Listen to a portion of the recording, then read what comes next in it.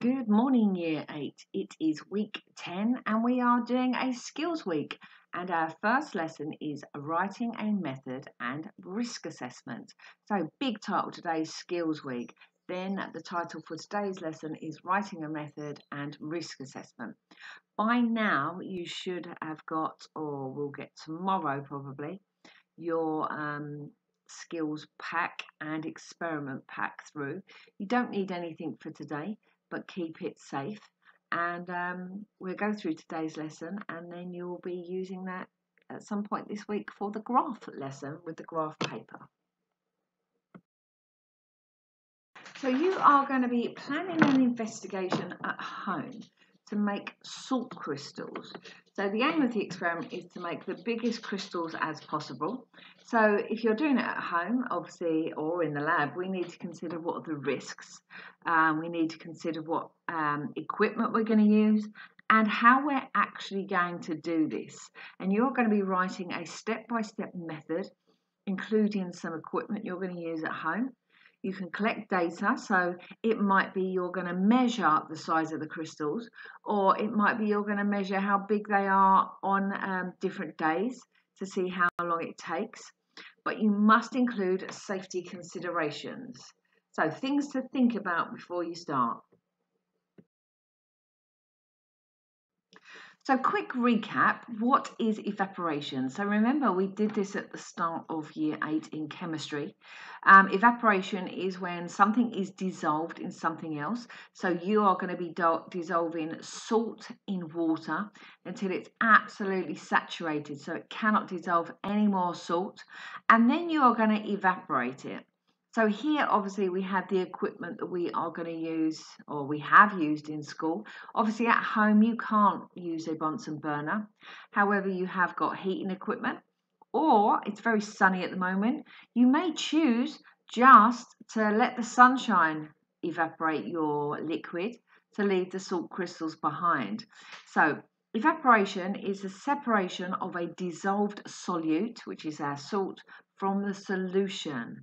So if you were going to obtain salt from seawater, you would heat the solution until the liquid has evaporated to leave the salt behind. So think about that and how you're going to do that at home.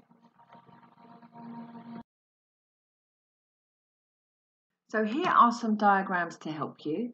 So you're going to get some kind of container, put some water in it, not too much obviously, because you have got to evaporate this, and you're not going to be able to evaporate a bucket load of water. So not too much water. You're going to add salt to that. How are you going to do that? Are you going to measure how much salt you add? Are you going to make a note of that? You're going to add salt to that, and you are going to stir it until it dissolves. You are then going to heat it. So you might just heat it by leaving it on the windowsill. You might use a saucepan and evaporate some of the water first of all over the hob. Obviously get an adult to help you. You may then just decide to pour it in a very flat dish, maybe a saucer or a plate or something like that, and leave it to dry. This is called crystallization, as you know. So again, think about what method you are going to use at home. Not what we do in school, but what you would do at home. So other things to think about, we need to think about the risk. So obviously if you were in school, we would be telling you about all the risks. Be mind this, be careful of the gas, be careful of the Bunsen burner, don't touch this, don't break the glass. But you're at home, you're on your own. So you really need to think before you start your experiment. What is dangerous here? What is your risk assessment? Identify any hazards. Are you using glassware? Are you heating it in a saucepan? I don't know what you're going to do, but you need to think about hazards and risks. And if you are using the oven at home, you need to be asking your parents or your family or whoever you are living with in lockdown. Very important that you check what you are doing with an adult. Okay, so now comes the time to put all of this information together. So you are now going to write a detailed method of how to make the biggest salt crystals. Give it a title. You need to remember, what are you doing this for? What equipment have you used at home?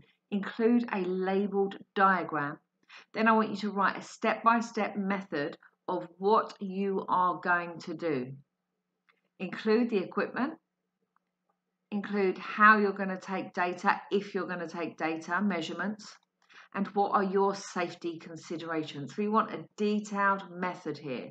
Now, tip of the day is, remember, the longer it takes to evaporate the water, the bigger your salt crystals are going to be.